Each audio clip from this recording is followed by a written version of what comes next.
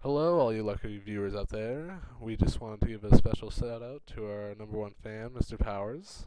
Thank you for coming to our show. We love you. Um, this is Pop Culture and Consumerism, Part 1 by Reed Anderson. And, Sean Cunningham. alright, let's take a look at our first slide. So, we got popular literature during this time. So, this is our first question. How did literacy affect people's lives? We're going to answer that after we cover literature during this time period.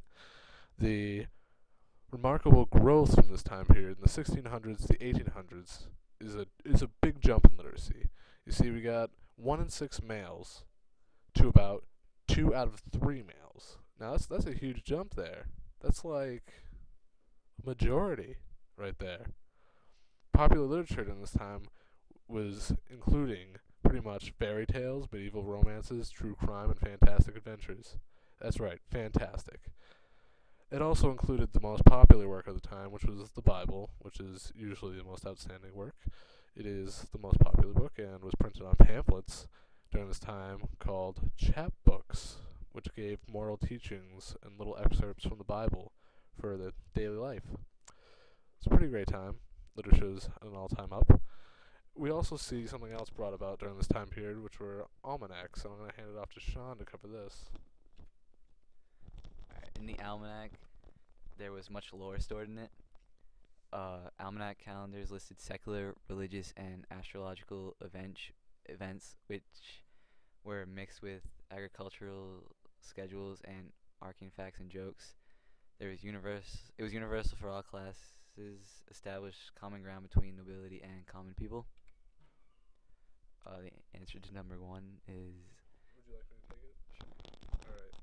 I guess I'll be answering this question, ladies and gentlemen. Well, you see, the answer to question 1 is that literature helped spread Enlightenment ideas among the people of lower classes and established this common ground between them and the upper classes, as we see brought about through the almanac, which was very popular. And it would also come to inspire the American Revolution when we see Thomas Paine, who wrote the pamphlet Common Sense, which attacked the weight of the evil governments against the natural society of men. So it's kind of spreading ideas around, and it's written form. People can read it now because they're literate. So, go reading and writing. It's an awesome stuff. So I'm going to hand this back off to Sean. It's our first primary source, and it relates to what I was just talking about with Thomas Paine. So here you go, Common Sense. mankind being originally equal in the order of creation. The equality could only be destroyed by some subsequent circumstance. The distinctions of rich and poor may, in a great measure, be accounted for, and that without having recourse to the harsh, ill-sounding names of oppression and avarice. Oppression is often the consequent, but seldom or never the means of riches. And though avarice will preserve a man from being necessitously poor, it generally makes him too timorous to be wealthy. Also, this is a perfect example of literature because we see that this man, Thomas Paine, who was not exactly like born in a nobility family, is being able to read and write this great work, which sold about 120,000 copies within the first month alone. And it's just a perfect work. It represents the Enlightenment ideals, which were spread among all classes and created that common ground. So that's how we see that this one primary source. So we're gonna take a look at some more stuff through this consumerism and pop culture. All right. So we got leisure and recreation. Pretty much, villages still remained more oral tradition. Peasant families kind of gathered around the fire to spread stories and chat about life and laugh and, do what families do. Some women during the time would actually gather around another woman's cottage and they would spin the stool and talk and gossip a little bit, But pretty much they'd sometimes invite a possible suitor, maybe a lucky man like Skylar, I don't know. They'd invite him over and chat him up, and they'd look to see if he was possible suitor for the future. Men would drink and hang out and spread stories with each other. That was a popular thing that people still do today. That's a oral tradition being spread around. And some leisure activities would also include prepared foods, acrobats, and freak shows. Pretty much fairs were brought about during this time, so that's recreation. It's a lot of fun and good times. All right, this is part two. I'm gonna hand it off to Sean. Here you go. Also, leisure time led to blood sports, which involved bull baiting or cockfighting, which inflicted violence and bloodshed upon animals. Also, during this time, carnivals popped up a few days a year, which involved drinking and masquerading, in which society was turned upside down. How did the growth in leisure and recreation affect the population of the 1800s and what came out of it? Well, one sees that during this time, there was this growth from 1 in 6 men in Europe being literate to about 2/3 or 9/10, which greatly improved the pop culture of the time. The Bible was printed on pamphlets called chapbooks, which would also lead to later stories of fantasy and imagination, which allowed people to get away from their everyday problems. Soon, it would lead to women to meet up and chat up stories and spew, spin, and laugh, sometimes inviting young possible suitors to their meetings, and men would go out and drink and share stories orally. This new improvement of entertainment also led through to other sports like blood sports, such as boxing, cockfighting, bull baiting, bullfighting, etc., which were all to entertain and bet on. Also, carnivals allowed for a great a way where men and women could turn everything upside down. Masters serving servants, peasants dressed up as noblemen, as women, etc. Basically, we see that people are spreading stories and games and good times in which pop culture would blossom and people could reach out of their tough lives as peasants. New foods and appetites. Anybody here like chocolate? That was introduced around this time in Europe. Where did they get it? Other colonies. They didn't get it in Europe. They imported it. Yeah, chocolate's good. You like it. New foods were imported from the New World, which was considered to be a delicacy. Delicacies were for the higher up classes. The poor people mostly got, bread, beer, wine, water. They also ate a lot of vegetables, which they could use year round. In the summer, they were fresh. You could have some fruits, maybe. Fruits did not work well with the winter months, but you could use dried vegetables and soups and stuff, so they used that. Uh, Although they were eating really crappy food, the nobility explored more exotic goods. They imported from the New World, some other colonies. Hot chocolate was made. Chocolate, people like chocolate. I just mentioned chocolate. You like chocolate? Hot chocolate? I love hot chocolate.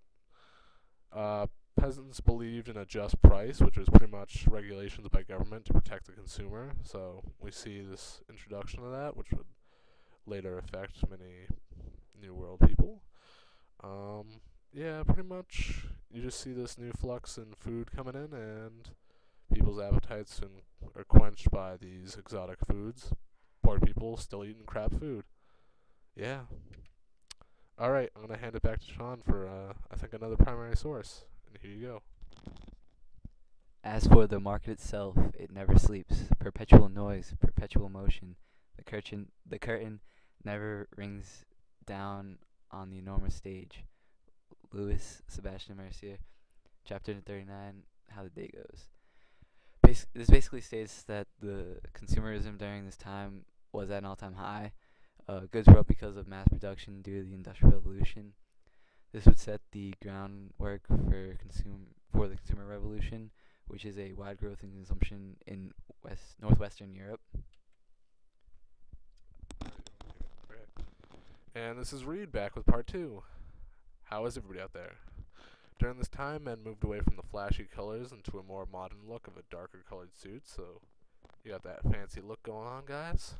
I like to look fancy. But women, they moved to more flashy colors, and they wanted to express themselves and become individuals. And certain things like bows and ribbons and new fancy shoes and dresses and fancy colors like green and frilly, you know what I mean? Dressiness.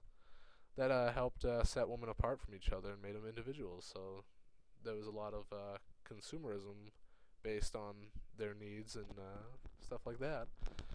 Basically, because women were all into the clothing and the fashion, and men weren't, the woman consumed more than them.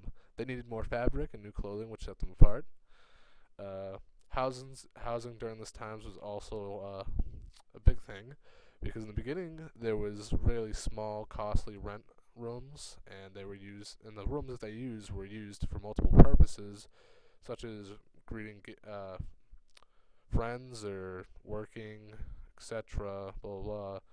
Houses would soon become more individualized at the end of the 18th century. People no longer had to share an eating bowl, and smoky hearths were replaced, rooms were warmer, and the houses were better lit. So, we see this more comfortability with the houses. You change from like this kind of crappy, dinky house that you don't want to live in to this more modern house that's like, yeah, I'd like to live there. So, thank them for improving that. Yeah. Alright, I'm going to hand it back to Sean. Here you go. How was society affected by the growth in consumerism?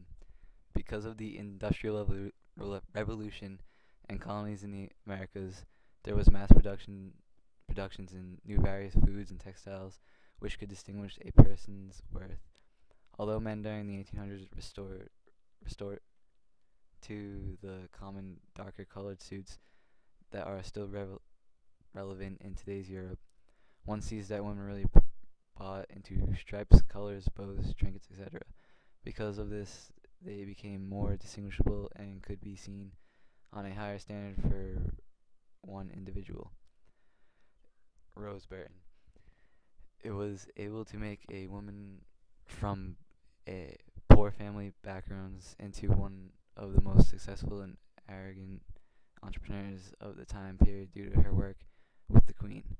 Bottom line, we see a flux and growth of goods and its influence on how a woman is seen as much more than a peasant when she wears her new bow or bright green dress. It really sets them apart and creates this consumerism, which laid a foundation for the consumer revolution, which was a wide-ranging growth in consumption and new attitudes toward consumer goods that emerged in the cities of northwestern Europe in the second half of the 18th century. And that is it. We'd like to thank Mr. Powers for having an awesome audience. We'd like to thank our audience for being awesome to Mr. Powers. This is a great video, and my friend Dylan wants to say hi. Here you go. Say hi. Alright. Well, we're done. 13 minutes. Isn't that awesome? Bye, guys. No, I'm just kidding. Chocolate's awesome.